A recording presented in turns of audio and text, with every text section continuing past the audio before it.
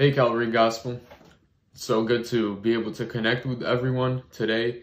And I'm just excited to share a little more about what I've been reading out of the book of Jeremiah and the entire journey in the book of Jeremiah about God opening up to his people and telling them about the destruction that's going to be headed their way because of the way they've been living and the way they've turned away from the Father God, and that there was judgment heading their way. And I was reading toward this. This is really toward the end of the book, and I'm wrapping up with my study in this book, and it's in chapter 51.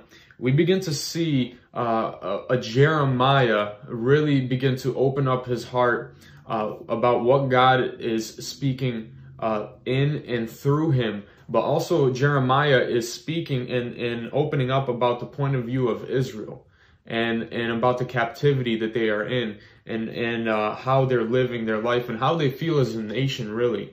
And I wanted to tie that back to us believers and how sometimes certain areas in our life and certain times and seasons in our lives where we feel like we've become captive to a situation, where we feel like we've become captive to a certain ideology or a certain time. And right now, a lot of people in this current time are maybe feel captive in where they are and the whole situation that's happening around the world and how it's impacting them where they are and impacting every part of their life. And we really begin to see that Jeremiah beginning to open up his cry of the people, opening up his heart about how the people of Israel are feeling.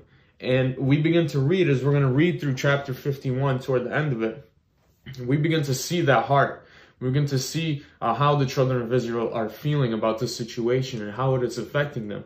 But we see really quickly that as soon as Jeremiah voices the feelings of the nation and how there's so little hope and so little to look forward to, we see God come in and through his word make a promise to Israel, the nation of Israel and Judah, and really show what's going to happen to Babylon in the future. And as we read this, I want us to read and see that Israel and the nation of Israel represents humanity and people. And it represents the people that God loves, and which is all of humanity. He loves all of humanity. But we see Babylon as the enemy, and we see Babylon as that sign of captivity, and as a force or an idea or really Satan and his ideas and what he's trying to do with this world, really trying to steal the hope out of people. And really we see Babylon as an image of something that really is after the souls of people, and really after people to seek and destroy them. And as we read, I want to make those connections, and I really want to encourage us today as we read through them of the hope and the promise that God has given us, and that promise being fulfilled in Jesus. So let's turn to Jeremiah 51, and I'm gonna start at verse 34. We're gonna read down to verse 40, and I'm going to jump back a couple verses also toward the end there, but I want us to follow along as I read and really get that connection and really see what God is trying to speak to us here. And I want to set the stage here. Like I said, Jeremiah, he's writing out the feelings of Israel, the nation of Israel. So we're going to start here in verse 34. It says, Nebuchadnezzar, the king of Babylon, has devoured me. He has crushed me. And you could really see that Jeremiah is opening up that heart again. He's really saying that, hey, this nation that has come and captured us, it feels like the pressure is coming down on us. It feels like there's something that's happening that's squeezing the life out of you. And it literally says, he has crushed me. It has brought the nation to the point of a complete surrender to Babylon and just complete hopelessness. And then it says, he has made me an empty vessel. He has swallowed me up like a monster. He has filled my stomach with my delicacies. He has spit me out. And you can see this ravaging and just the wordplay here of how the nation just feels empty and they feel useless and they feel completely destroyed with no hope and nothing to look forward to. Let the violence done to me in my flesh be upon Babylon. The inhabitant of Zion will say, and my blood be upon the inhabitants of Chaldea.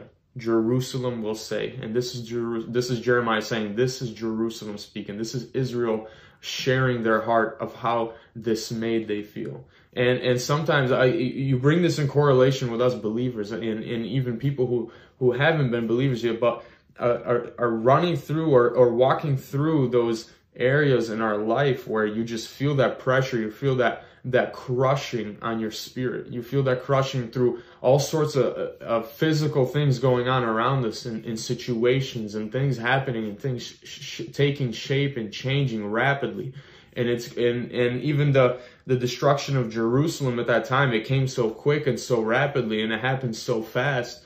It left people in dismay, and it left people in shock and awe, and now they're being carried away to a place they know nothing about, and everything just changed so fast for them. But we see everything change here in verse 36. We see God and just plead the case for Israel.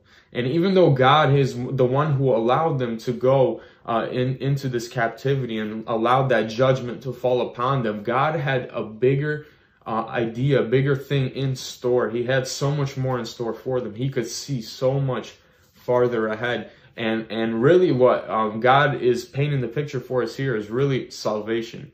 And really what was to come through Jesus in the New Testament, with Jesus coming to earth and destroying what the enemy set up to destroy Israel. So this enemy comes in, he's got that grip, just like the enemy in the devil. He had that grip on humanity. Humanity was destined for hopelessness, but it's because of Jesus. And Jesus, he came in and he restored and he made new, and he took away the power from the enemy over our lives. So here we go in verse 36. We see God just plead that case for Israel. He says, "Behold, I will plead your case and take vengeance for you. I will dry up her sea." And when he says her, he means Babylon. He says, "I will dry up her sea and make her springs dry.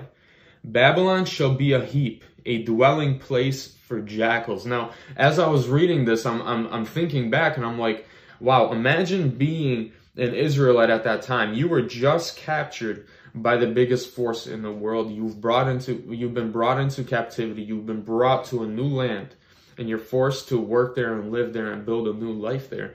And Babylon is just such a powerful force. You don't see any hope in the situation.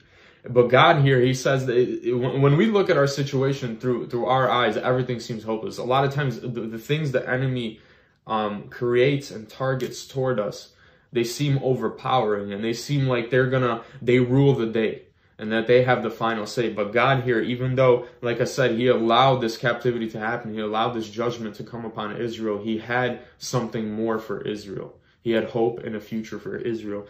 And it says here that he's going to take Babylon and make it into a heap and a dwelling place for jackals, an astonishment and a hissing without an inhabitant. So he's basically saying he's going to wipe out Babylon, and there will literally be almost no noise there. And it's just going to be a desolate land. "They shall roar together like lions. They shall growl like lions' whelps. In their excitement, I will prepare their feasts. I will make them drunk, and they may rejoice, and sleep a perpetual sleep, and not awake. I will bring them down like lambs to the slaughter, like rams with male goats." And as you read that, and it's God really sharing and giving hope to the people there that he's going to overcome what's standing against them. He's going to take what seems impossible and make it possible. He was going to restore Israel back to the promised land. And I could only imagine being in their situation, how even hearing that promise from Jeremiah, you'd feel some form of doubt, because the current situation was so real to them and so overwhelming. And I want to encourage everyone watching today that whatever your situation is, and no matter how big and overwhelming it may feel, and however the enemy's taken that and trying to use that against you, I want to encourage you today that God is standing and interceding for you. He has a hope and a future for you, and he's thinking of you, and he's already won the battle. And that the most important battle he's won was redeeming your soul through his son Jesus. That was the most important battle, and he has done that for you. And you have that opportunity to walk in that knowledge and in that understanding and in that fullness by receiving what he has done and making him Lord of your life. And not only that, but throughout your life, he promises to be there with us throughout whatever issues or forms of captivity we may face in our day-to-day lives and through our seasons and our ups and downs. God promises to be there interceding for us and to overcome the enemy whenever it rises. And that may look different. That overcoming aspect may look different in everyone's life. But the most important thing is that he has destroyed the heaps of Babylon, or the devil's plans against you. He has made what the devil created against you. He has completely destroyed that. And now he offers eternal life. And that's the encouragement and the hope that we have no matter what season we walk through, whether you're an unbeliever and you're just hearing and realizing that I need Jesus in my life. I need to give my life under the lordship of Jesus and under our Father God. But even us believers, sometimes even when we're saved, we run into our seasons where we just struggle sometimes to remember that God is for us. He's not against us. And these verses here, they just reminded us and they just encouraged us and encouraged me as I was studying through this passage that sometimes I'm like Israel, where I'm just pouring my heart out. I'm like, God, I don't know what the situation, where it's headed, what it means, what you're trying to do through it, but I know that you work all things together for good for those who love you. And in that same sentence, in that same verses following right after that, there's that God's promise right there that he's going to destroy what has come up against you. So I hope you're encouraged, Calvary Gospel, and I hope that this word stirs something within you, stirs an encouragement within you. And I'm looking forward to joining you again in the future. Thank you.